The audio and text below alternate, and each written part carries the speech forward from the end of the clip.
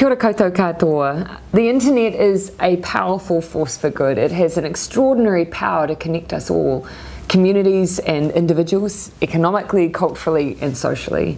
Part of what I understand this panel will discuss is this power for good, the ability to share ideas and values on a scale that we have never seen before. The internet and information communications technologies empower all of us. But this speed and this reach is not always unqualified good. We in New Zealand saw this vividly illustrated earlier this year when the horror and fear and trauma of the Christchurch terrorist attacks was magnified by the live streaming of the attack. The internet and social media was weaponized as part of this attack with deliberate efforts to make the video go viral and to subvert efforts to find and to remove it.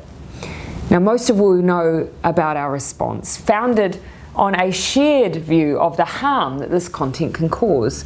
In partnership with France, we in New Zealand established something called the Christchurch Call to Action to eliminate terrorist and violent extremist content online.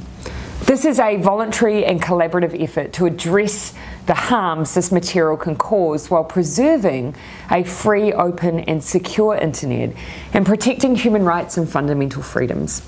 I'm really proud of the progress that we have all made under the call.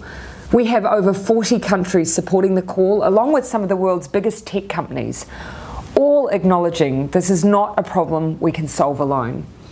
We also have a Christchurch Call Advisory Network with civil society groups, non-government organisations, researchers and others able to provide guidance on these tricky issues. And these are shared complex issues.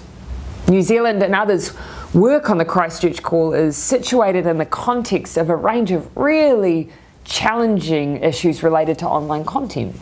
And while we saw the worst of terrorist and violent extremist content after Christchurch, this sits against a backdrop of increasingly difficult issues related to the spread of problematic content generally online, from hate speech to misinformation. Now, as New Zealand, we are a small country.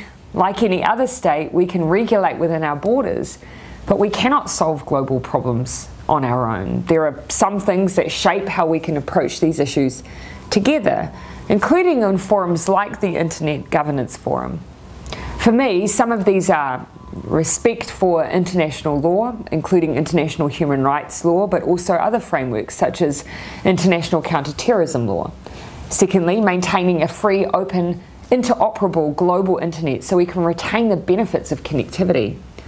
Thirdly, collaboration and consultation, including the need for governments, civil society and tech companies to work together, something I think we need more of. The Christchurch Call to Action has been just that, a call to action.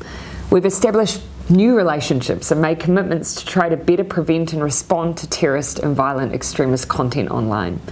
Changes such as the evolution of the Global Internet Forum to counter terrorism into a standalone entity will also make it easier for us to work together. But there is still more work to be done, both here in New Zealand and overseas. Thank you to all of you who are engaging in these debates and these discussions. It is a brave new world that we live in. Together though, I do believe we can face head on the challenges of our time. Nō reira, tēnā koutou katoa.